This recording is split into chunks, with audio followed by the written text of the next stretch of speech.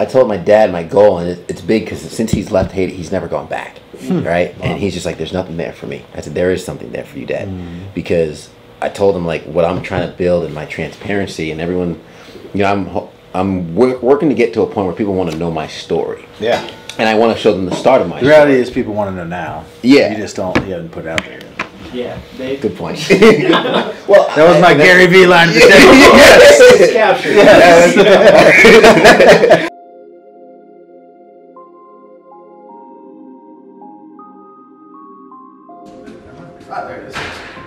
This guy's one guy that's not afraid to be on film. Hey, what's up, man? How you doing? I'm TJ. Nice to meet you, TJ. I have people come into the office and they got cameras out and they're all like nervous. I'm like, who's this guy? Be a little used to it. Yeah, it's like, oh wait, what do I say? We need to start like a group in Greenville of people like us, that talk about these kind of things, that talk about like social media, that know who the heck Gary Vee is, that have read all his books, that like listen to podcasts, that like, and start doing, like even if it's just a small group, we've been trying to figure out some type of concept of doing some video content around just like 5 or 6 dudes, like just sitting around like a cool looking table. Like we could go up to like one of the rooms like in the Loft Hotel or like, I have a perfect spot for that. Yeah, or like anywhere, like just sit around and just have 7 camera angles. Yeah. And freaking just talk about.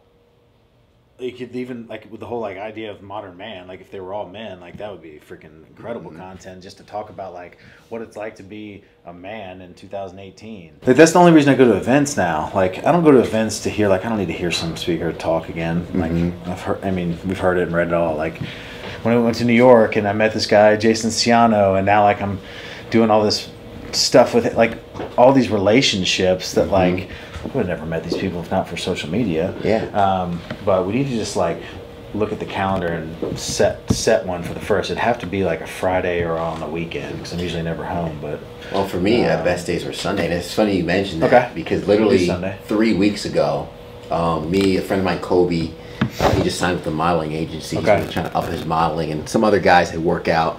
He's reading the book, Crushing It. Yeah. And he decided to start like a little like engagement group. Yeah. So we like send it up just to like each other's photos. And I came up with the idea. I was like, listen, I have a Nikon. I'm not a photographer by any means. But I messaged him, and I messaged a couple other people. And I was like, Sunday, what are you guys doing? Come over. My apartment complex is West Village Lofts that just opened up. And like photographers love this place. Yeah. If anytime you need, we're always looking. If you we're supposed to do a photo shoot today. We didn't. Yeah. I mean, if you look it up, you can come to my place right now. If you want. Yeah. It's talk about social media, take a whole bunch of pictures and stuff. The gym is awesome in there. And you can create we could just do one, and you never know. Like it could turn into like some type of like regular thing where it's not necessarily like a podcast, but it's like basically a show. Yeah. I mean, like a YouTube show where you come up with a clever name for it, and we'll pump it out. I mean, that's all we do. Sure.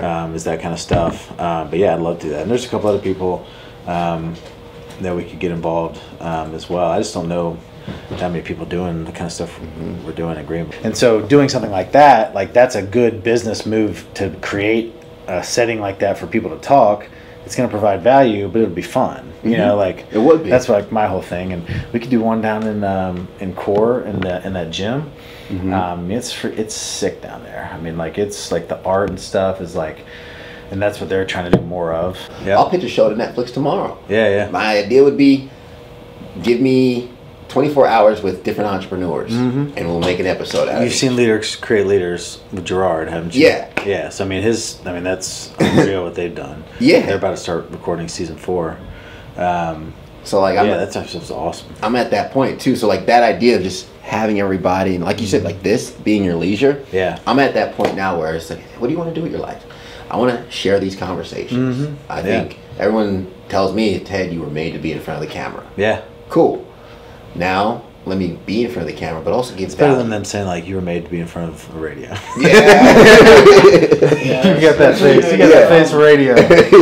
No one told me that until I was on camera. No, but, like, that's the kind of those conversations we struggle here because the content we're putting out, and obviously I'm incredibly biased, it's so good. Like the daily vlog, the stuff, if people really, really, really dive into it, like, I mean, we're 86, today will be the 86th episode. Today's going to be 87. 87. And that's since January. And it's such good stuff. Like the amount of effort that goes into it. But it's not clickbaity. It's not like, you know, and we've flirted back and forth with this line of like doing stuff to potentially go viral or doing stuff that people will get to click on it versus just doing what's the right, like real stuff so that those that are getting some real stuff out of it. Like not having to go like, you know, drop watermelons off of some building and like some stupid stuff that like get millions of views and all this stuff like that. But one thing that Gary Vee, he said, do you watch Daily V with Gary? I haven't been caught up on all this episodes, but I know a lot Daily of them. Daily V is just like the best. He just did one recently where it was just him and his team, like D-Rock and Babin, his videographers. They were just talking about like what's hitting, missing. And he called it like, it was called something about like how they make the sausage, basically. Like that's what people really want to see, though, is how they make the sausage. Like what the thought process of going into like doing this type of post versus we need to do this more, and we need to do more Instagram lives with other people and this kind of stuff. And he was saying like with Daily V, which is his daily vlog, which is ours, the Daily Bread. He's like, if I never get another viewer of the Daily V, I'm completely okay with that because I'm doing Daily V for the recall. And when he said that, I was like freaking light bulb because I was like, jeez, I'm like, because I get so caught up in like how many likes, comments, shares, how many views, like all that stuff. Because we're putting it out every day, and every day we're like, oh, this is the best one yet. And the next day we're like, oh, this is the best one yet. And then you look at it the next day, you're like, crap, it's only got like 1,500 views. Like I thought surely by now it'd have like 8,000. Yeah. And then one that you don't think is gonna be great, like all of a sudden has like a ton. But realizing that like no, like this is for 5 years from now, when I'll have 5 years of episodes to be able to recall as the evidence of the work that went into doing it the right way by providing value and not having to sell people and doing all these things and being able to recall like, hey, remember that one day when we were sitting down with Ted in my office and we were talking about like getting together a group of people and like, well, let's just say like 6 years from now, all of a sudden like that's turned into this huge like modern man conference. You know, like things like that happen. Like you're in this modern man conference and now you're up on stage talking about like, hey TJ, like roll that footage. It's like boom. And we're like, hey, we should get like a couple people like on a Sunday, like that's how when Gary Vee's like, D-Rock, pull that up. I mean, like literally that stuff is there forever. Yeah. When we talk about like legacy, when we talk about all these things, like having this footage, and like I get deep on it because like for me it's like for my daughter and like for my daughter's kids, and like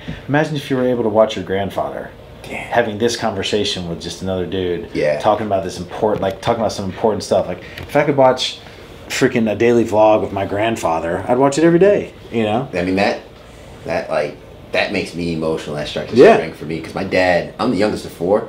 My dad's 76 years old, actually. He just turned 76. My aunt just passed a couple of weeks ago.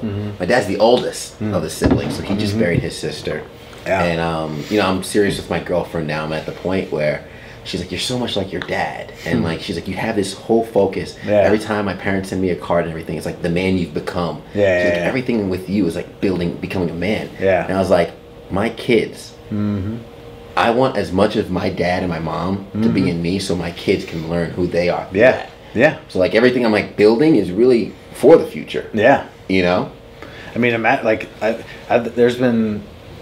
built my entire social media last year based off of Facebook Live because of the fact that I liked that it plug my computer in. I liked the fact that it stayed on there forever because like Instagram Live at the time, like when it first came out, it went right away and then still now it's 24 hours, but Facebook is there forever. But like by doing these, and I just knew that live, like I knew the noise that was out there. I knew if I did it live that would be the way to show the transparency. Like you can only fake it for so long if you're live. Like, and I'm like, the reality is 15 years from now when she's, you know, 17 years old, she's probably gonna be able to put in like a contact lens and sit passenger side as I have this conversation where I'm talking about, where I'm like emotional and like getting teared up, talking about being away from her and how I didn't want to leave on Sunday, but that I travel away for my family, not from my family. Yeah. And that all this stuff I'm doing is for her, to build a lifestyle around her. The fact that she's literally probably going to, like, with all this VR and AR, like, she's literally going to be able to, like, sit here, passenger side, with her dad and hear him talk to her, whether I'm even on this planet or not. Yeah. So you never know what can happen. Amazing, yeah. And this stuff will live on forever. So it's like, I'm almost, like, selfishly doing this thing 100% for me, as much as it is for everybody else. Just because, like, I'm going to be that weird old man that's just, like, in his house when he's 90, just watching, like, The Daily Bread episode 12. Yeah. My wife's going to, like, be just nuts by that point. I'm going to be like, honey, get in here. Watch when me and TJ did this freestyle battle in the car. Which was terrible, by the way. Embracing discomfort, like, that's our whole thing. It's like, if you seek discomfort, the world will deliver you pleasure. If you seek pleasure, the world will only deliver you discomfort. It's just like, just the way it is. That's literally, so I've been trying to give nuggets every Friday. Yeah. And that's kind of like the thing I've been working on. This is me practicing. Yeah, you said that earlier. You said something about seek pain, or you said something about seeking, like, trying to, like, put yourself in, like, difficult situations. Yeah, like I say, kind of like getting outside of your comfort zone. Yeah. You know, where I literally wrote a blog about kind of like fear and, you know, being uncomfortable, going past your comfort zone. Yeah. Your dreams are on the wind of the sky, and you say, what if you fall? It's like, oh, but what if you fly? You know, so kind of like you just got to jump. Yeah. And kind of go for it. Yeah. And I mean, that's been everything good that's happened in my life has been from starting with something I'm not good at. You know, just plain and simple. And yeah, I did this one time about I just said I'm a fraud. I'm 100% I'm a fraud, and talked about this idea that if you try to do something that you've never done before, but you're trying to do it with the confidence of knowing that you'll succeed in it, then that is a fraudulent environment to be in. Yeah. You've never done this before, but you're acting like you're gonna crush it. So you're a fraud until you do it. Like, until it becomes natural, and then you're not anymore. I'm like, so you should constantly be, like, seeking fraudulent environments to be in, because, like, that means you're doing something you've never done before. Like, that is a fraud. But I mean that bleeds into everything, you know. And talking about, for me, with the modern man, that's why I really liked Lewis House's book, The Mask of Masculinity, because he kind of attacks that a little bit, and he has more of like a new school approach to it, where, you know, I think the masculine features we have is what makes us attractive to women. That's the whole thing with, like, the modern man. I don't think, I mean, there's a few examples, but, like, having, like, those good pinnacle examples of, okay, I mean, I forgot. Who are your examples, by the way? I'm just curious, who are some of the examples that, you know, like, if you had to build me a picture of, like, this is about as, you know, if you made a compilation of, like, this is the greatest hits of men or something like that to aspire to, or inspire you, what does that look like? Wow. Top 5, you know what I mean? Yeah, I've actually never been asked that. And like, off the top of my head, and I can't say every aspect of every single one. It's like a pick and choose, but, like, you know? Like I like Terry Crews. Terry Crews is pretty great. Yeah. He's got, people underestimate Terry Crews. They only think of him as, like, oh, he's like the guy in White Chicks. Oh, yeah. No, he's way deep. Terry Crews, yeah. I like Terry Crews a lot. Dwayne "The Rock" Johnson, in terms of just that masculinity. Of the United States. Yeah, in terms of that masculinity. I like Kevin Hart too. I think there's a lot of roundedness of Kevin Hart that people don't realize how freaking genius. Yeah, he really is a renaissance man. He really is. I mean, he's the epitome of working hard, staying relevant, and consistent. Yeah, and really putting it in there. Who else? Yeah, Kevin Hart's up there. I'm like running through all these people right now. Yeah. And he's not famous or anything. I say my dad. Yeah. I mean, that's really good. That a lot of men can't say that. Yeah. They can't even come close to being able to say that. Yeah. And it's my awareness of that is kind of like why I have like this whole like focus is because like just the dynamic with my dad and my mom. My mom was the breadwinner. But my dad held the keys. He drove the car. He handled the finances. My mom brought home the bread. But my dad also, his backstory, married, had 2 kids in Chicago, lost his job. came on hard times. His wife left him, took the kids. Wow. My dad, distraught, just trying to make ends meet, meets my mom, drives to he was living in Chicago at the time. My mom was living in New York, had a daughter. He left his life, packed his whole life in a little car, and drove to New York. Actually, his car broke down on the way. My mom cried for 2 days because they didn't have Facebook back then. They didn't have a cell phone. Didn't think he was coming. She didn't think he was coming. It was 2 days late. But so he ends up marrying my mom, raised my older sister like his own, and together they had me. And that's why they're so old. But I've watched my dad work all these different jobs. Yeah. All these random different jobs. And also, like, you talk about waking up 5:50 in the morning, commuting into the city, working all day, coming back, and doesn't get home till like 6:30. My mom, she had the same work ethic just to put us into Catholic school. Yeah. And then seeing that work ethic specifically for my dad coming, and not only coming home, but on the weekends, handling the housework. Yeah. Loving my mom unconditionally. And I kind of just saw that day in and day out as a well-oiled working machine. Awesome. Yeah. That's awesome. Like, people don't get how very few people, and let's say how very few black men get to say that and see that. Agreed. Very few. Yeah. Very few. Crazy few. Yeah. That's and I remember my dad got emotional when I moved into my one apartment. When I first came to Greenville, it was 1 bedroom, 650 square feet. I was 26 years old, and he was like, your apartment at 26 is, he came to the States when he was 29, I believe. When he came. Where did he come from? From Haiti. From Haiti. So from Haiti, he went to Canada. From Canada, he went to Chicago. Yeah. And it was him and his siblings, and it was 10 people, 8 adults, 2 kids, sharing a 1-bedroom apartment. Wow. And I'm a Cubs fan because my dad would say he had to get the kids out of the house. Yeah. And he'd go to the Cubs games. But he said at 26, I had a bigger space for myself than he had coming to the States. That's My last contract I signed with Fox. He's like, son, I did good. I was like, what do you mean? He goes, you're officially making more money than I've ever made in my life. Yeah. There we go. That's like the point, Yeah. That's the point. Yeah. And that's cool for them, because there's men that would make them uncomfortable, you know. But like, I love the fact, like, my dad's the same way. Like, even now, like, he'll say stuff and I'll call him. He's like, just make sure that you got the building plans for that guest house. He's like, 'cause we're gonna need a place to stay when we retire. You can take care of us.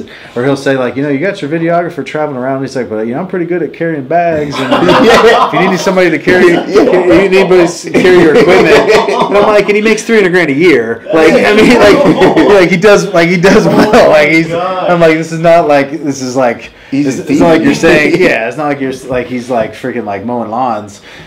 I told my dad my goal, and it's big because since he's left Haiti, he's never gone back, right? Wow. And he's just like, there's nothing there for me. I said, there is something there for you, Dad, because I told him like what I'm trying to build and my transparency, and everyone, I'm working to get to a point where people want to know my story. Yeah. And I want to show them the start of my story. The reality is people want to know now. Yeah. You just haven't put it out there. Yeah. Good point. Well, that was my Gary Vee line for today. Yes. Captured. I'm gonna wake up in the middle of the night like, oh God. Like, I would take it as far as like I'm getting weird about this subject right now. Like, I take the responsibility of telling you that, like, there's literally someone in Kansas right now that is literally sitting on their computer waiting to hear your story. Okay. Like, I feel that, like, with my stuff, like, I literally feel as though someone that could hear Gary Vee, Tony Robbins, Andy Frisella, they could hear all these, like, great speakers, Zig Ziglar, like, all the old schools, but hearing the same message through my context or through your context of your life is the only way that's going to reach them at their level of where they're at. And they're literally waiting and will never be able to progress until they hear it. Like, that's literally how I feel about it. Man, I gotta get working. Yeah. I gotta get working. I told my dad, I said, we gotta go back to Haiti because I want to take a camera crew or take a camera, awesome. And I want to go to where he grew up because he talks about Cap Haïtien, northern Haiti. He say how in the mornings they'd have an orange or a bottle cap. Him and all his friends, they'd go where the sewers are and they'd play soccer. And sometimes they'd only have one orange, and they would get pissed if some kid scored like the first 5 minutes, because then the game's done. Like, it's a game to one. It's in the sewer. We can't get it back. But like, So like knowing my dad came from that. Yeah. And in one generation from, you know, coming from Haiti, coming to the States, raising a son who is sitting on the anchor desk at Fox Carolina in a mid to major size market in the United States. That's just one generation. You mentioned passing the torch. I was like, because I have this torch, it would be irresponsible and a disservice to my parents for the sacrifices they made to kind of just settle and stop. I need to keep running with this torch. So when I pass it, that momentum keeps going, because they sacrificed too much for me to be like, oh, hey, here's good. It's not the case. Dude, if you want to go film that, we'll take the crew and we'll go down and do it. I'm down to do that. Like, that would be, I would do that in a heartbeat. From No Hook Media, get No Hook Media. I'm down. Because we're not selling anything. Like, We literally just want to help you. we just want to tell good stories. Yeah, man. You know? Yeah, we need to set up something to do. Yeah, I'll definitely think of some people, and we'll try to nail down like a Sunday or. I usually leave like late. I usually don't leave till like late Sunday night. That's perfect, because I usually go to bed Sunday night. That's true. Yeah. So we can do like early evening on a Sunday. Just record it, and I think it'd be good. Yeah, I think that'll be awesome. I mean, and you've seen my place, so I'm more than happy to have you guys come. We can sit down and it'd be cool. And kind of chop it up like we did here. Yeah, and everything. I think people get that's the stuff that people like. Those organic conversations are where I think people. That's where I get. That's why I like Daily V so much, because it's those organic conversations that are just happening. You're just getting to participate in by listening, versus someone like getting in front of you and saying, "Today we're going to talk about adversity. Yeah. You know, the top 3 ways to get through adversity," and then just hear a bunch of dudes talking about adversities they've been through. You're like, oh, that's how you do it.